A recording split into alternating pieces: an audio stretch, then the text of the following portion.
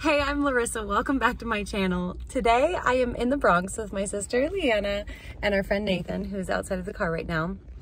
My sister got a notification on TikTok that there's this apartment in the Bronx that has a lot of men's vintage clothing. It's being cleaned out, and the person who has been in charge of cleaning it out reached out to Leanna to see if she wanted to go through the vintage clothing before they tossed it. So that's what we're doing today. Have no idea what to expect, so I'm bringing you along for the ride.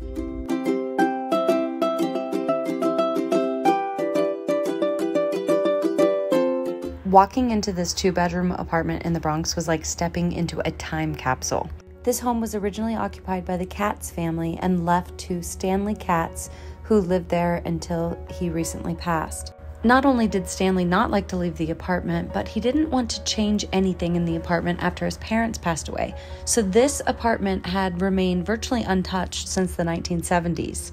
There were so many antiques and interesting pieces, all of which need to be sold before the apartment is cleared within the next couple of weeks. Now, this is not my area of expertise to know how much any of these things are worth, but it was really special to look through the apartment to see all of these things that had been preserved and untouched for years. I made a couple of videos on my other social channels just hoping to find the right people to be connected to Chris, who is in charge of helping the family sell these items, so that hopefully these memories can be preserved for this family and some of these things that might have value don't just end up in a landfill.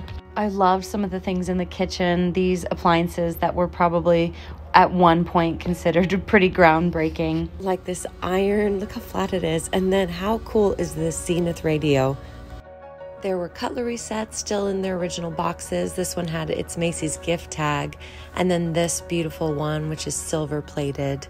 There was so much crystal in this little tiny home, a lot of it still in its original packaging. So one thing I learned about the Katz family is that they didn't drink. So all of these glasses were probably gifts at one point, and so they were never opened because they were never going to be used. And speaking of never been used, this closet was completely full of unopened liquor bottles. The family had saved every single box they had received as a holiday gift over the years, and it was still in its original packaging, filling an entire closet. After I had distracted myself with the home goods for enough time, it was time to look at the clothing. The smaller bedroom was stacked with vintage suits from the 70s, 80s, and 90s, all men's size small and in incredible condition. The larger bedroom was stacked with men's clothing and accessories, many of which still had its original tags on from the 70s. It's speculated that before his mom passed away, she bought many of these items for Stanley from Alexander's, and then after she passed, he couldn't bear to take the tags off or wear them.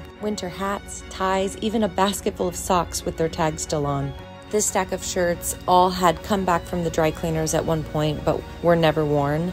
Closet full of London fog coats with the original tags still on, PJs in original packaging, men's dress shirts in original packaging, wallets, belts, and ties, all with the original tags, mostly from Alexander's department store. It felt like in every corner of the house there was something interesting to uncover, like this box of vintage sewing supplies. So after about an hour or so of just seeing everything that was in the apartment, I started making some decisions about what I might want to bring home. I have a small vintage clothing and accessory shop, so my goal was to select things that I felt confident would find a new home so that these pieces could live on and actually be enjoyed. But there were so many fabulous things I left behind. I mostly specialize in women's clothing and accessories, and there were very few items left over from his mom.